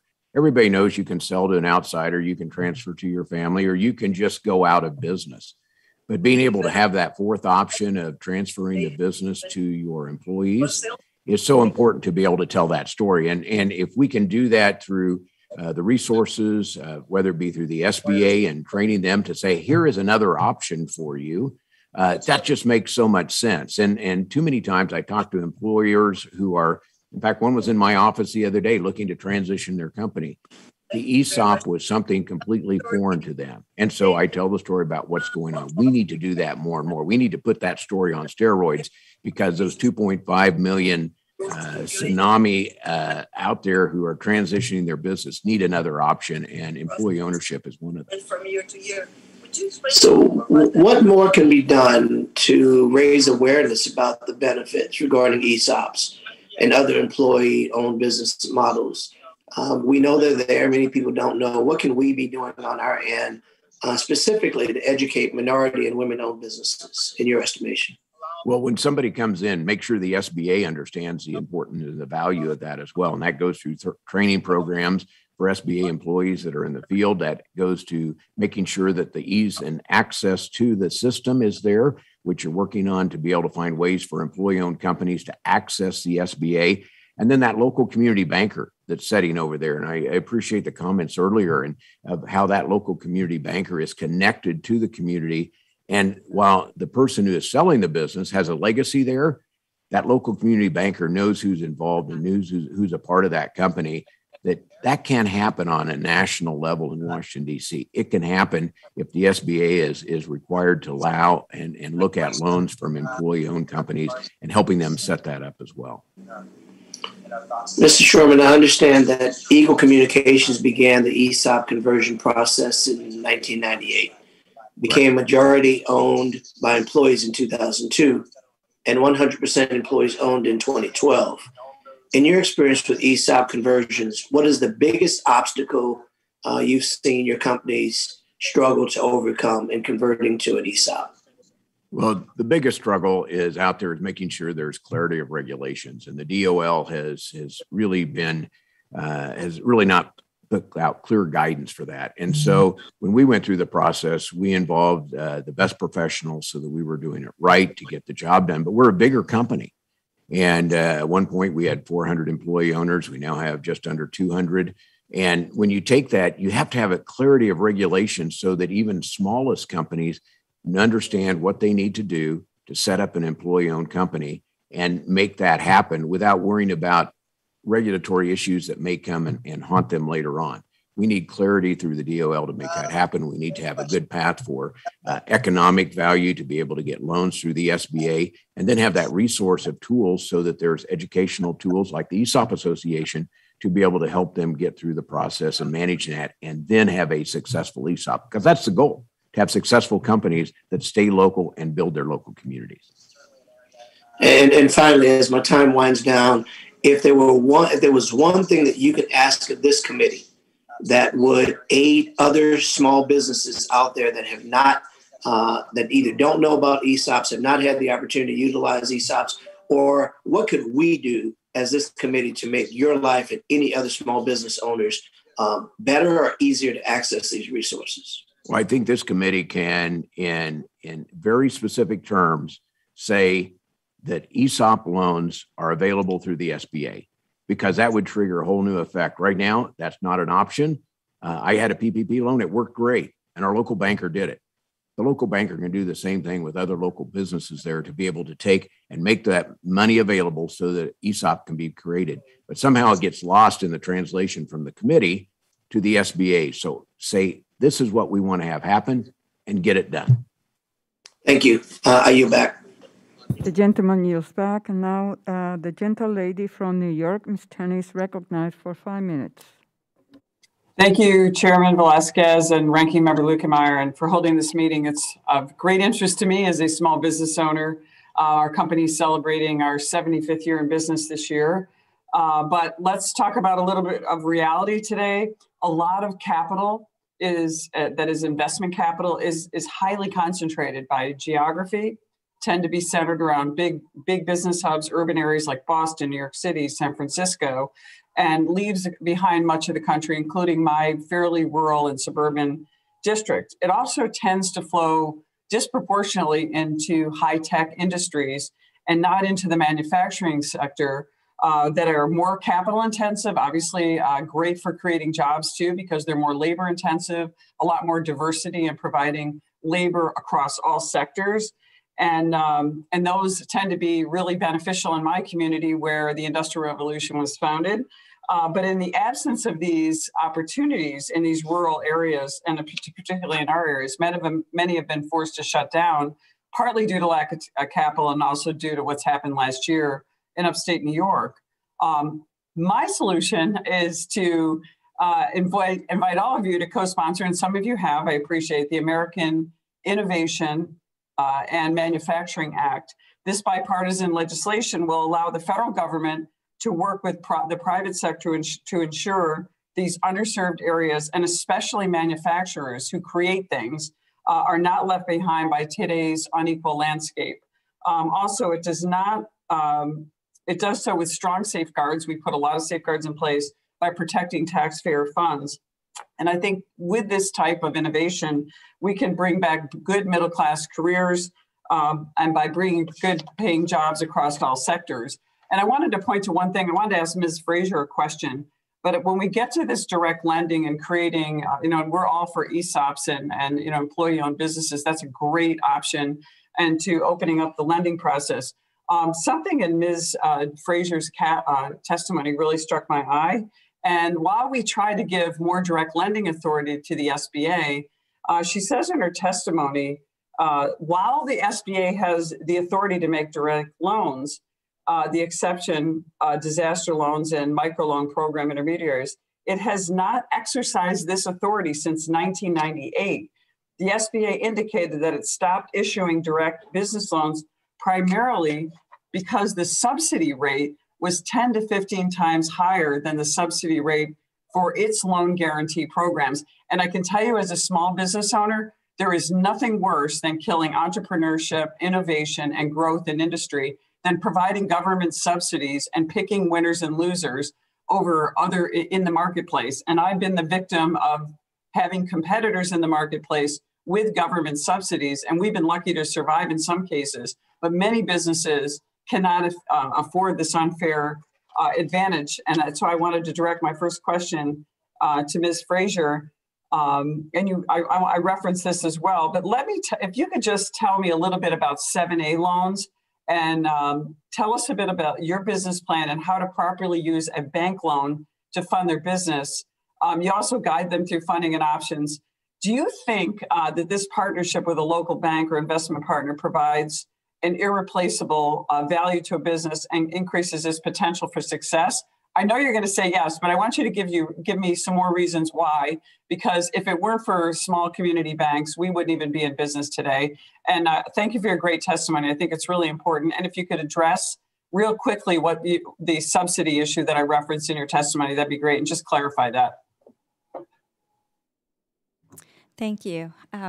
Maybe I can start a little bit with the stories about how we help people and how we engage with the borrowers or the potential business borrowers. We spend time with them in really figuring out what do they need. Because oftentimes, as I mentioned, they think they need a term loan, something that's paid out over 5 years, but maybe they need short-term working capital, or maybe they need to buy equipment and they don't know how to pay for it, or they don't know how much they can afford to repay. So the time our bankers spend with those businesses really educating towards what the options are, and then in sharing with them how maybe as they're starting up, they don't have the capital to really go a conventional route and how we can use that with SBA to subsidize for them. And through PPP, and actually we've been in existence for 150 years, so serving the rural communities has been very important to us.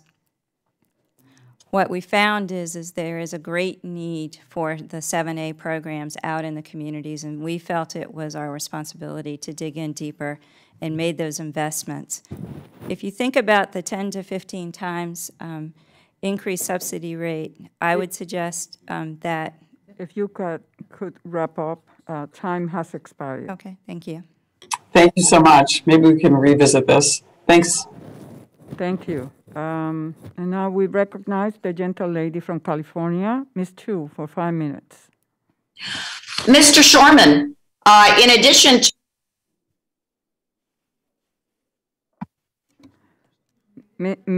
Ms. Chu, you're muted.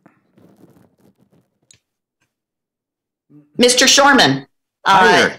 Hi. In addition to being a member of the Small Business Committee, I sit on the House Ways and Means Committee, which has jurisdiction over issues affecting ESOPs.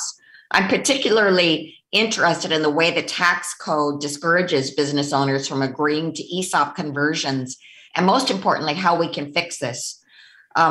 Currently, only C corporations can convert to an ESOP, but hardly any small businesses that organize as a corporation choose the C Corp structure. Instead, most will elect to organize as an S Corp because of the significant tax benefits for small businesses. Congress could choose to extend ESOP eligibility to S corporations in order to provide this option to more small businesses. Could you talk about the impact that could have on encouraging more ESOP conversions? Well, it's going to open the door to a lot more ESOPs because, as you know, you mentioned the 1042 benefit allows reinvestments of funds received from the sale of an asset without triggering a taxable event at that time. And a large portion of small businesses are sub-S. Congress has made C Corps eligible for that 1042 benefit, and S corporations are ineligible. So Congress could greatly incentivize the formation of new ESOPs by extending that same 1042 benefits that are given to C Corps to S corporations. And with many small businesses out there, we talked about those 2.5 million baby boomers who have to decide what to do with their business. If they're an S Corp, changing that and making it available for the 1042 benefit would greatly open the door to a lot more possibility for employee ownership. Thank you. And let me ask you about another issue that owners face when they convert their business to an ESOP. And that is that often they can't meet the requirement to reinvest their proceeds within 1 year of the transaction. That's because ESOP conversions often take place over the course of many years because owners are paid in seller notes. This has created a situation where owners either miss out on the tax deferral that Congress created to incentivize ESOP conversions, or they purchase 1042 securities that ultimately lose money but have a very, very long maturity. So can you talk about how this 1 year window to reinvest proceeds impacts owners who decide to convert to an ESOP? That happened in our case because we formed our ESOP in 98, but it was 2012 before we could purchase all of that. And so there's that time frame that takes place when a seller will actually loan money to the employees to be able to buy out that business. So really what needs to happen, the law needs to be changed so that the taxable event takes place when the transaction is finished, when it's completed, or including full repayment of the seller notes. Otherwise, it's a big penalty for that person who sells that first year who may not even have the proceeds from the sale because that's going to happen over a period of years later. So that's very important to take a look at and make happen. Okay. And then there's the third issue. ESOP conversions are disincentivized because owners are so limited in what products they can reinvest in while keeping their tax deferral incentive.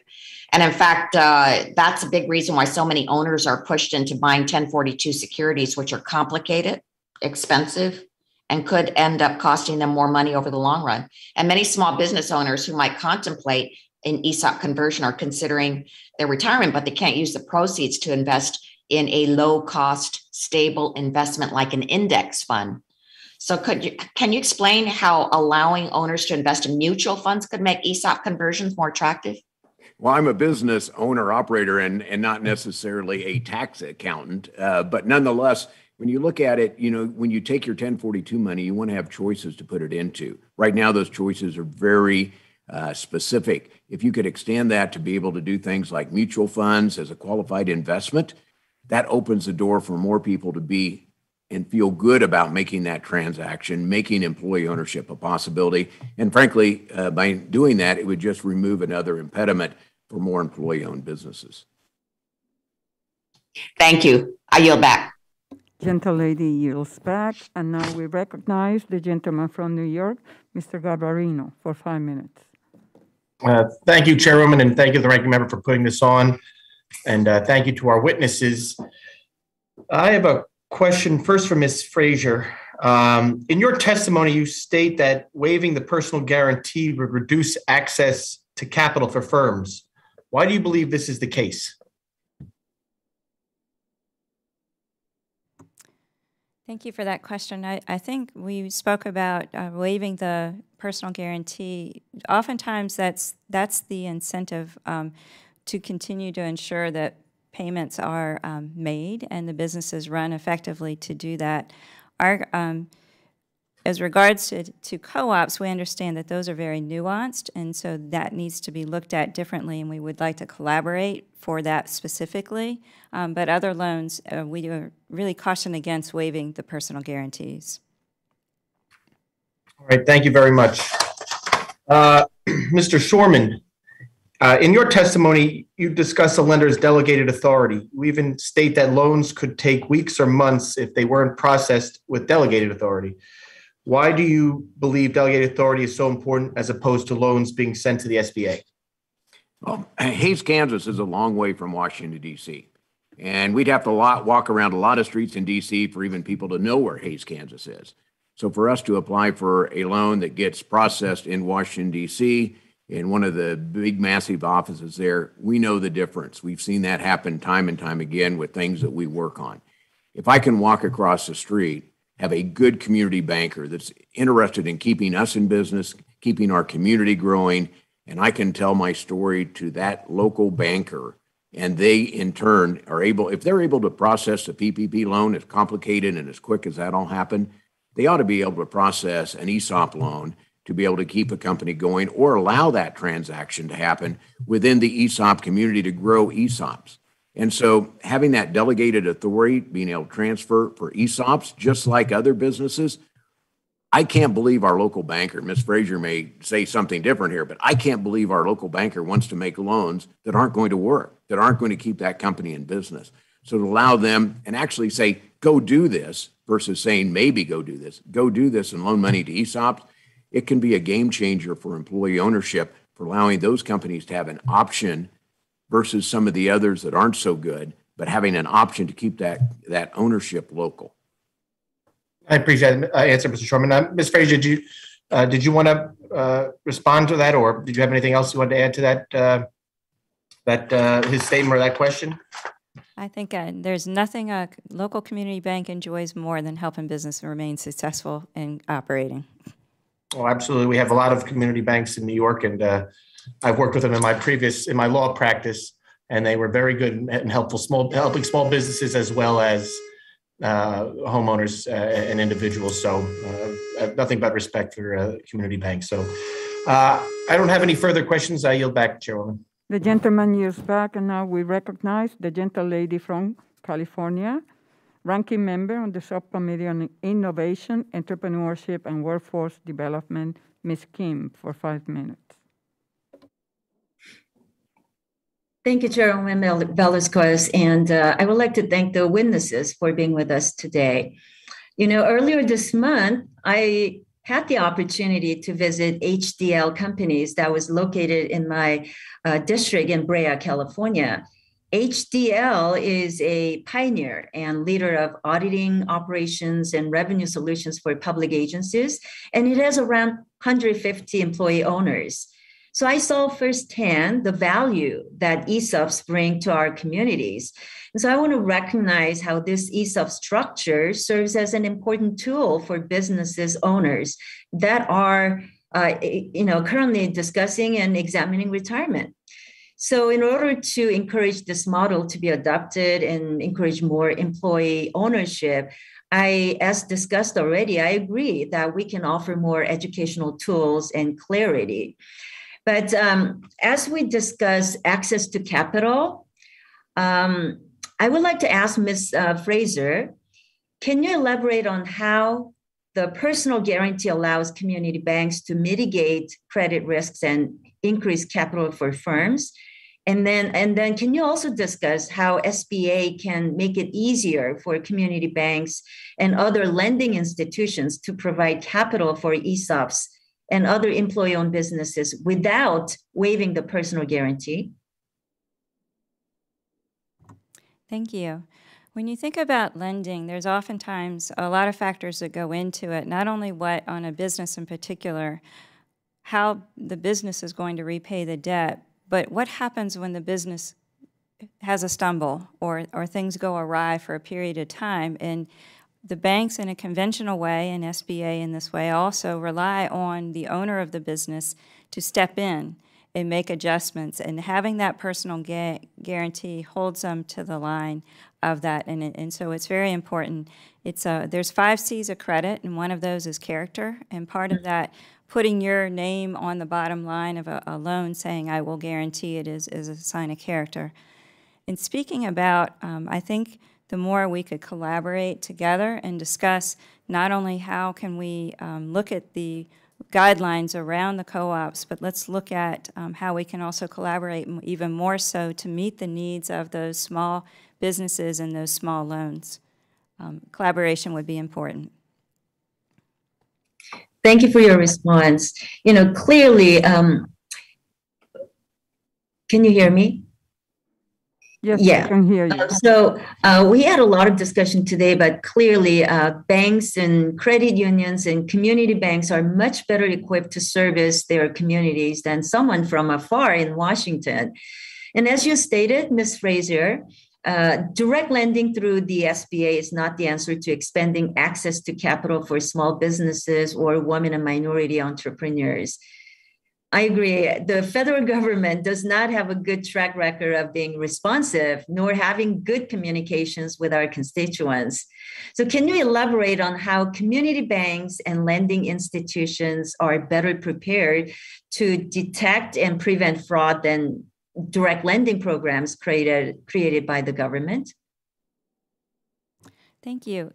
First of all, we are in the community, so we know the businesses, we know the business owners. We oftentimes, when new businesses are getting started up and those that are seeking capital that might be eligible for an SBA loan, we can visit them, we see them, and as mentioned earlier, there's nothing like laying eyes on someone as you're evaluating their ability to repay and their willingness to repay a loan. So I believe that value that we bring to the table of being feet on the street in the community helps prevent fraud in those areas. Thank you. As a quick follow-up, can you talk about how or what do tools like the Know Your Customer and AML compliance bring to the table in preventing and detecting fraud? Certainly the documentation that we research and we bring to the table, as far as even following up and making sure that they have a certificate of good standing in the state. All of those tools are pieces to validate that these are a credible business and has been established appropriately. Thank you very much. I really appreciate the interaction we had, and I yield back my time. The gentle lady yields back, and now we recognize the gentle lady from Texas, ranking member on the Subcommittee on Oversight, Investigations and Regulations, Ms. Van Dyne, for 5 minutes. Thank you very much, Chairwoman Velasquez. As this committee has heard countless times, access to capital is essential for small businesses.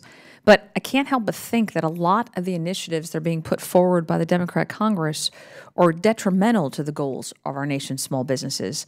And this includes raising small business income taxes, capping the small business deduction, and raising capital gains and estate taxes.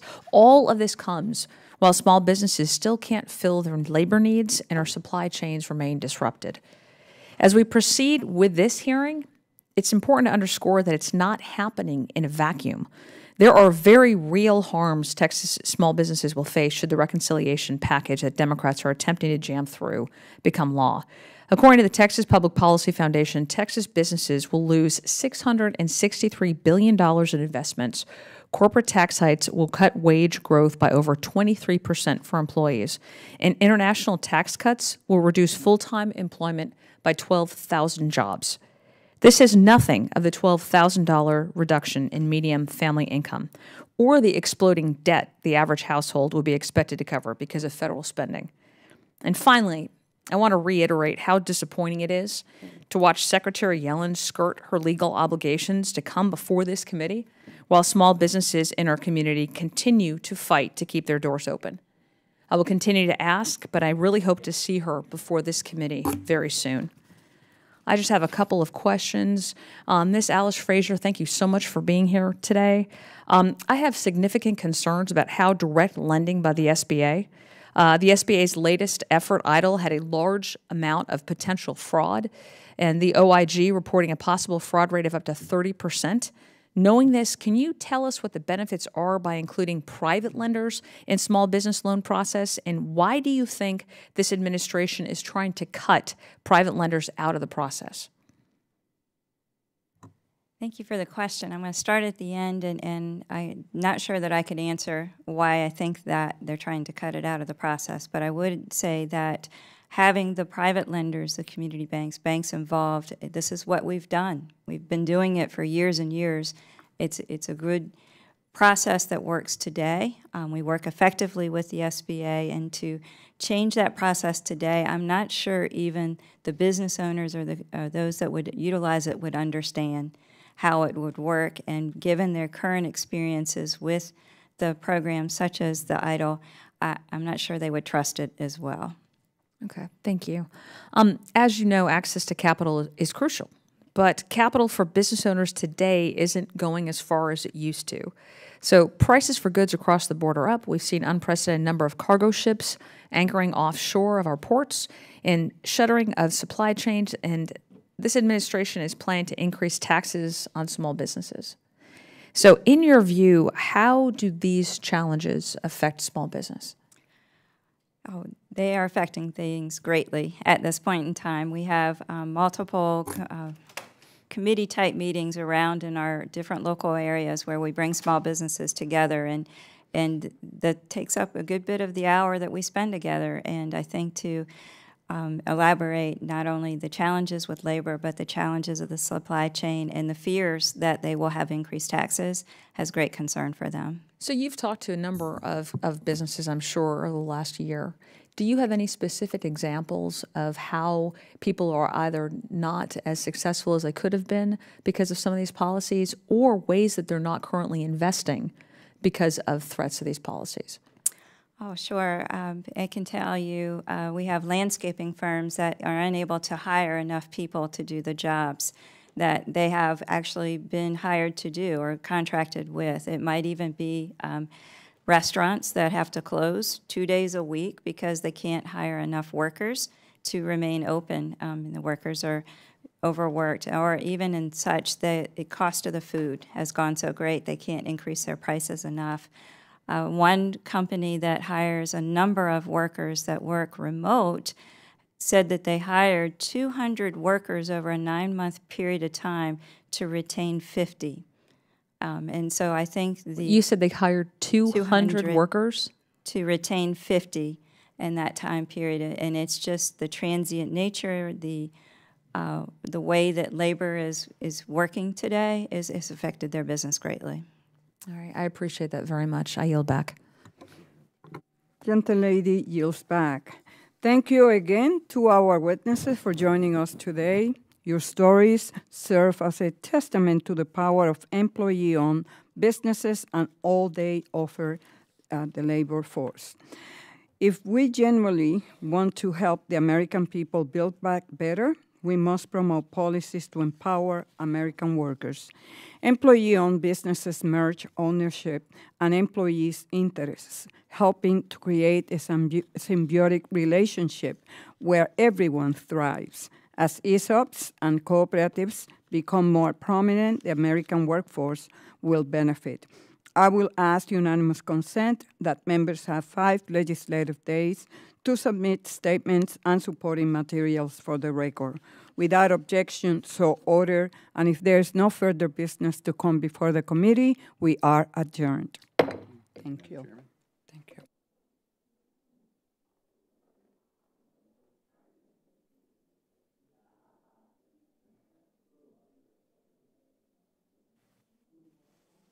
Thank you, everyone.